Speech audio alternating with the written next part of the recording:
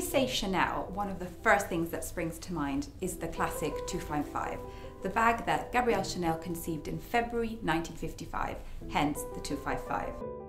She wanted to create something that was both beautiful but also really practical, and that's why she invented a bag that had a chain strap, something that you could wear over your shoulder and be hands-free. But also the chain allows for really free movement, so the bag kind of follows you around without impeding your day-to-day life.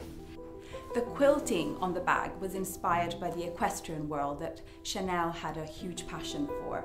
And then she had like clever little pockets inside that would fit every woman's need. So there's space for lipstick, for your powder, the Mona Lisa at the back, which is shaped in the smile of the Mona Lisa, and the secret pocket for your love letters.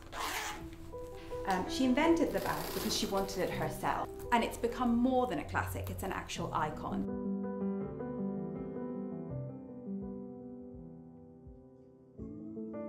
For 2017, Karl Lagerfeld came up with a completely new style called the Gabrielle. I particularly love it because it's super comfortable to wear. You can wear it in 7 different ways, but actually I prefer it like this and like this. Got all the pockets as usual, with your keys, your lipstick, your phone, and you can buy it in different colors with applique on top or not. I particularly like this style.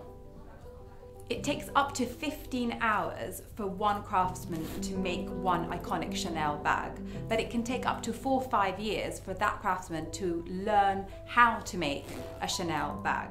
Each bag then undergoes really strict quality control, and every aspect of the bag is tested, weather, strain, everything, to make sure that the final product is absolutely perfect.